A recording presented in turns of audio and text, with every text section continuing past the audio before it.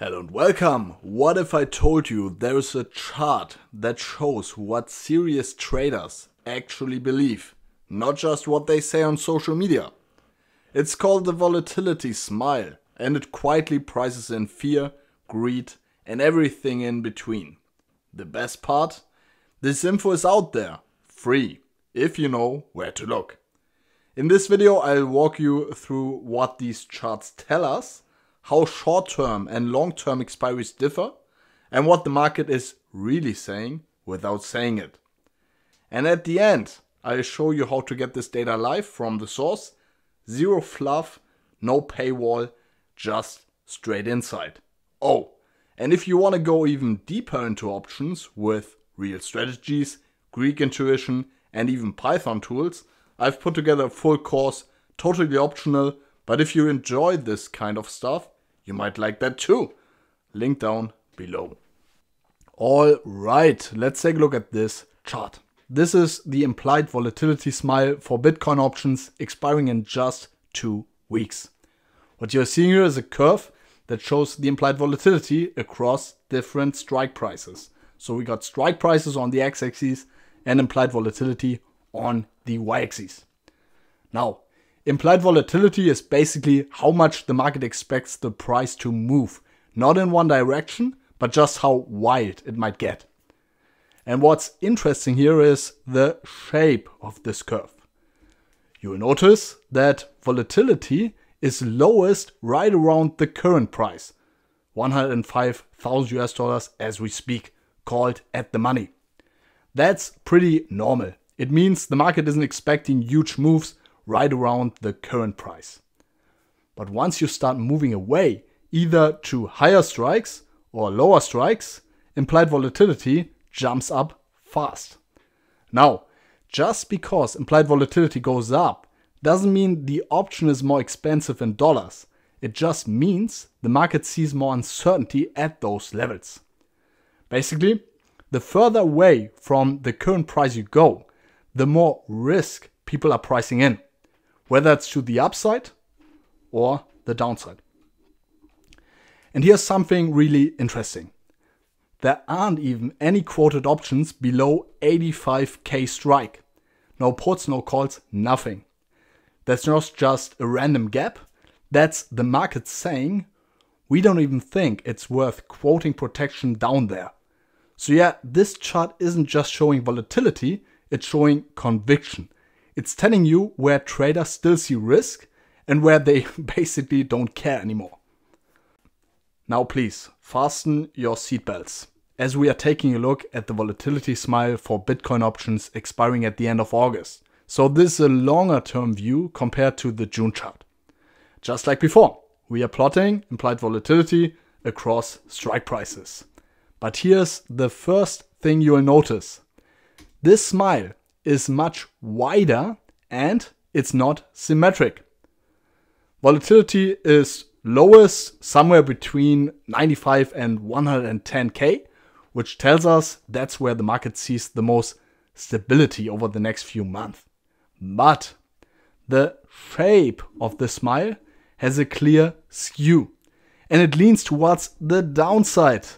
Implied volatility rises much more sharply for lower strikes, which means traders are paying more for downside protection than for upside exposure.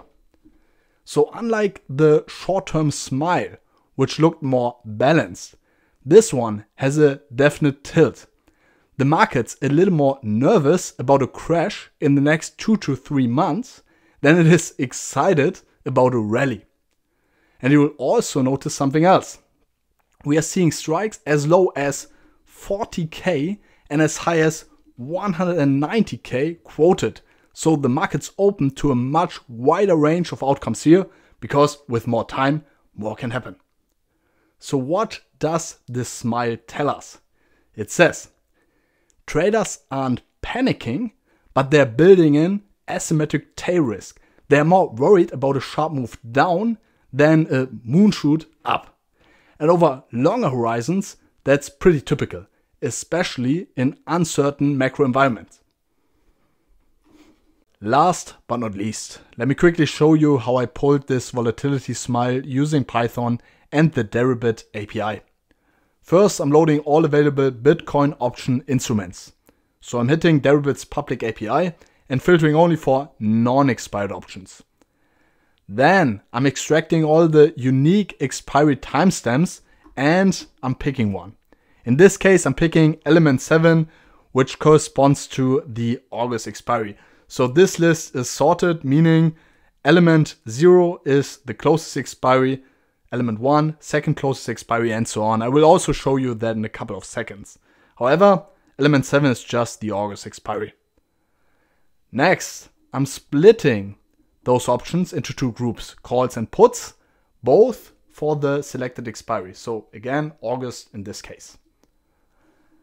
The extract IV function or extract implied volatility function is doing the heavy lifting here. It loops over each option, pulls the latest ticker data, and grabs the marked implied volatility.